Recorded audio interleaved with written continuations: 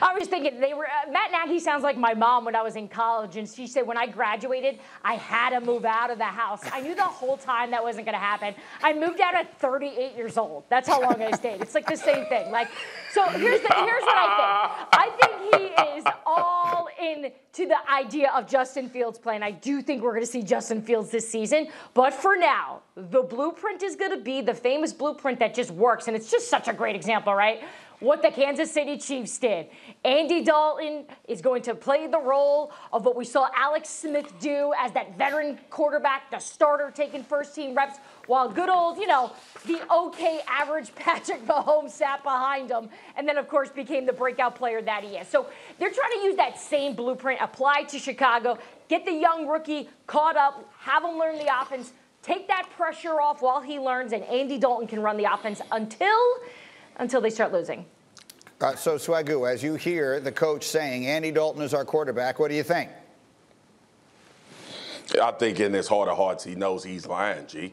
At some point, Justin Fields will take over the starting position in the offseason and be the starter. And listen, this is not based on emotion for me. I think Justin Fields, as far as what he'll be able to show now that we'll have an offseason and a preseason, will make it clear that he should be the starter going into week one. Remember, last year, man, I was so enamored with Justin Herbert because he didn't have that opportunity. We didn't know what type of quarterback he was going to be based on all of the things that were talked about him coming out of Oregon, and he went and had a tremendous amount of success. And why did he have that success? Because of athleticism, because he can slow the game down by getting his own self out of trouble, and I believe Justin offers that as well. I'm not trying to take shots at Andy Dalton. Andy Dalton has been a solid starter in the NFL, but you know what the damn Chicago Bears ain't looking for? A solid starter. So they're going to try to bring this young guy along. I understand why Matt Nagy is saying what he's saying, but I expect Justin Fields at some point to take over these first-team reps in the offseason and become the starter week one for the Chicago Bears. Dominique, what do you think? Yeah, I think Marcus is right. I think the Kansas City model worked because they were good the year prior. Their coach had job security, and they were good all season the year that Alex Smith last year there.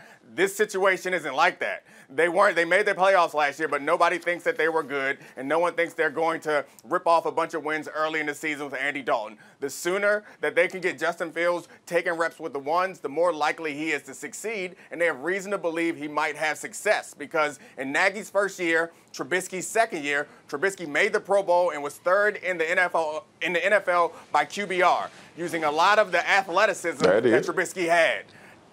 Justin Fields does everything Trubisky does, but better. So I think that Matt Nagy has to be excited about the potential of doing that. And like Marcus said, no disrespect to Andy Dalton, but Andy Dalton ain't going to do all that. The floor is pretty pretty high for Justin Fields because of his playing experience. The floor is pretty low for Andy Dalton behind a bad offensive line. Sorry, Dianna. So the Bears. No, Dom, you're right. He's got to learn this offense too. That's something Nagy pointed out. Andy, this is a new offense for Andy. Right, so we have everyone's learning right now, but he just might get the edge just because he has the experience.